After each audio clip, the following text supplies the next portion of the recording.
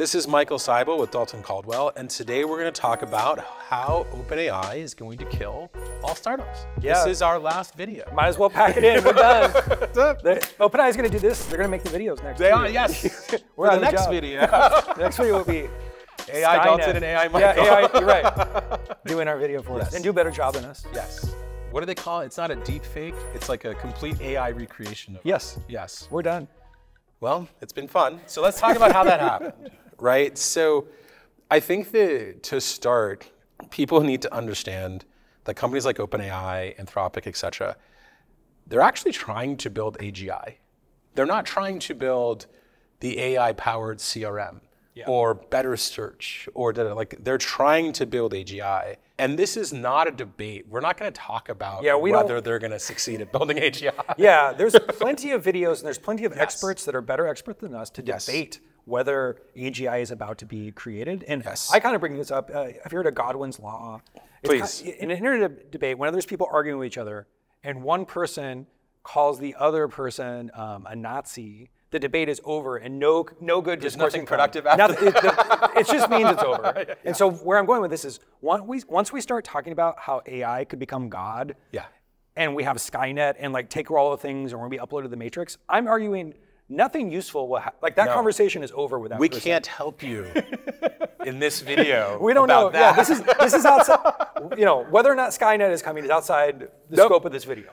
And we would love to talk about it, we don't have the expertise. Yeah, we're not. They should listen. Yeah, someone else is the expert on that, not us. Yes. So what can we talk about then? I think it's this. There's a lot of history to learn from about when major technological changes have come out. Yeah.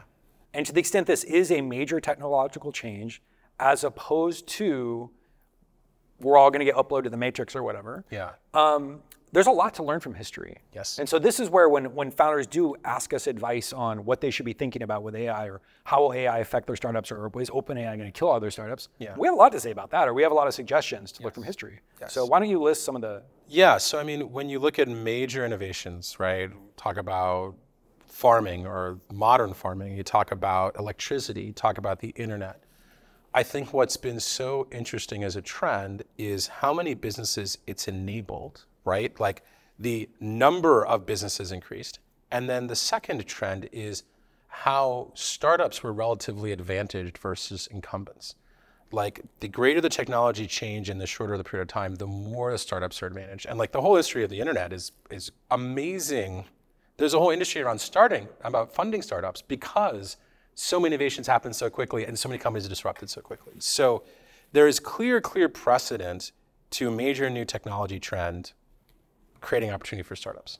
If history repeats, as it tends to, somebody who's smart is looking at these tools today saying, holy crap, real problems can be solved right now that couldn't be solved 6 to 12 months ago. I think it's interesting because you're seeing this in a lot of conversations with founders right now, right? Like let's talk about who is choosing to start a company in this phase and what we can learn from them. Yeah, a couple of things. So one, there's a difference between cargo culting AI and actually using AI to build better features. Yes. And so let's talk about the difference.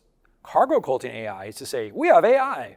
And it's like tangential to what you're doing. You're just saying it to raise money. Yeah. It doesn't help your customers. It doesn't improve your product, whatever. Yes. But we are seeing people add AI features that dramatically increase retention, that dramatically increase the quality of the product, that make it much easier to charge for it. And that stuff is real. And that is not hype. That's not bullshit. No. That's real. Yes. This is like when people first started launching apps. Yeah. When the App Store came out. Yeah. Apps were actually good. Yes. There was a hype cycle around apps, and a lot of people were cargo culting apps. Yeah. But building a high quality mobile app that increased the retention of your users. Incredible. Facebook almost died because they didn't do it fast enough. Exactly. Yeah. I think if you look at, I don't know, we saw, from our generation's founders, we saw open source and cloud computing come out. And think about cloud computing. Yeah. If someone was like, oh, this cloud computing thing's hype, or like, we're not going to add cloud computing because it's just a thing VCs want to hear. You know what I'm saying? Like there was sometimes people, you remember these people that were like haters on cloud computing because it was overly hyped. Yeah. But that's missing the plot. Yeah. Just because it was overly hyped didn't mean you shouldn't put on your thinking cap. Well, it didn't mean you should be like, hey, should we be running some of this stuff from the cloud instead of running our own servers? Yeah.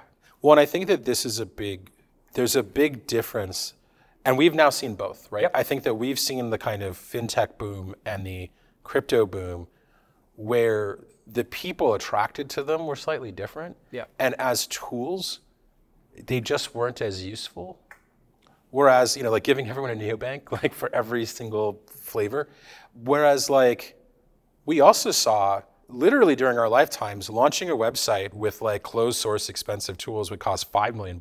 Yep. And then with the similar tools that were better and open source would cost like $50,000. We built our companies on MySQL. Both of us did. Yes. Well, like Postgres, but yeah. You did yes. Postgres? We did Okay. Postgres, yeah. Well, Ruby Postgres. But Okay. regardless, like that shift happened. And then I remember when like you had to buy servers and then wait for them to come and then configure them and then have to get more space in the colo.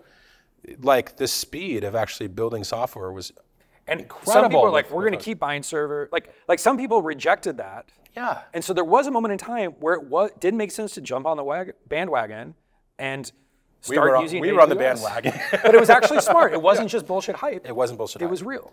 And so I think it's obvious that now AI is clearly going to be a tool as impactful as mobile or open source backends or cloud computing.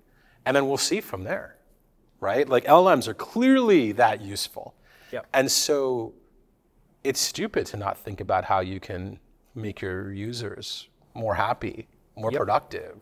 And again, I think Without the tool. what's funny about this is you and I were in the room when OpenAI was created because we were working at YC with Sam when we had YC Research. Yeah. And it was a nonprofit. It was meant to be an enabling technology. Exactly. The vision here, you were in the room, it was to be a nonprofit so that all these startup flowers could bloom and all these people, could be enabled to create value. And so again, I think sometimes people are afraid of a narrative that OpenAI, hey, maybe that will happen. But like the vision was about creating the technology that'll be harnessed by other people, and by ideally creating AGI was kind of what his goal was, as opposed to I want to create AI-powered CRMs and I'm going to destroy every startup that's going to create AI-powered CRMs. That was not what we understood. No. Right? No.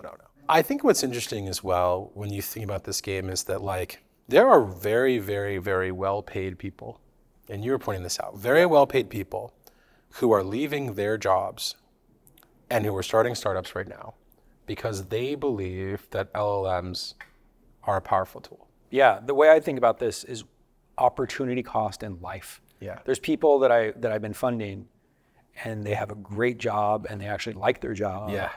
And they're choosing to leave because they know at this moment in history, because they become domain experts at AI, that this is the moment to do a startup. Like this is that. Yes. Imagine if you worked on, I don't know, cloud computing for years. Yeah. And then all of a sudden Amazon Web Services comes out. You'd be like, oh, this is my, they're calling me in. This is my moment in time. Yes. And so it's really cool to see these people with all this vast domain expertise that they did before this stuff was cool, realize that this is the moment in time to work on this stuff. Well, and I think that we see a second group of people too, and I feel like those are the people who got the first iPhone when the App Store came out and said, I'm going to build an app. Yeah. And it was weird because at that moment, everyone had 0 years of experience. That's exactly building right. apps. Well, remember the Brex founders, what they did when they were like 15 was jailbreak iPhones. Remember all the kids that were doing jailbreaking? Like this was like a rite of passage to be into this stuff and learn about it because no one knew anything about it. So I think there's like two sets of smart people who are really attracted to this, right? Really, really smart people who love CS, who are like, this is an amazing tool and I'm going to learn as much about it as possible because most people don't know anything about it. I can get on the ground floor. And then people who've been doing ML for a couple years who are like, oh my God, like all of the things I imagined were going to happen are starting to happen. I can predict the future. That's a perfect time to do a startup. I think what's tricky though is that there are people who don't think that this is a good time. The people who aren't really into CS aren't really excited by the power of LLMs, and people who don't have experience with ML at all. And those are the people who just want to make money. And I think what's interesting is in the last couple of cycles, those people have been very attracted to the startup world. How do I make money fast? Those people are not being attracted to this. I think that's what makes our job so much fun because like working with people who want to make startups fast, make money fast in startups, it's not a great group of folks. Those are harder office hours. Harder. When we're like, it'll just take a decade. They're like, no. Why don't I do my ICO or something? Whereas like this group of people, I mean, it reminds me when people were nerding out about Ruby back in the day. Like, oh wow, like I'm just excited about what I can build. And when you think about it, this is a perfect time where if you're a creative person and you're an ambitious person, you can do really cool stuff. We saw this with the iPhone. Yes. You can blow people's minds. Well, again, Uber would not have made sense without the iPhone. Nope. And so to me, it's less obvious that everyone's going to build OpenAI competitors. I am worried that all the low-hanging fruit ideas, OpenAI will just be able to do well enough. Yes. But if you go deeper to second-level insights, a la Uber after a consequence of the iPhone, second-order effects like this from LLMs are going to be amazing. You get what I mean? It's like, it wasn't the obvious shit. I'm try an analogy out on you, right? Like fart apps. Remember everyone was making fart apps? Well, that wasn't the big business. I would argue is like maybe the analogy here was that like, it was obvious that maps were going to come to the phone. Yeah. It wasn't obvious that Uber was going to come, right? I agree. And so it was whoever would have imagined. And so I definitely think that if you can think second order, and I'll even be charitable. I think sometimes to think second order, you think first order. It's okay if your thing starts as a toy. Like when people are like, oh, this is a thin wrapper on OpenAI, I always laugh because I'm like, okay, is that the destination or the starting point? Yeah. If it's a starting point, it reminds me of the old Dropbox as a thin wrapper on top of AWS, on top of S3, right? Oh, I can build this in a weekend. I can build this in a weekend is a sure sign that the person doesn't know what the fuck they're talking about.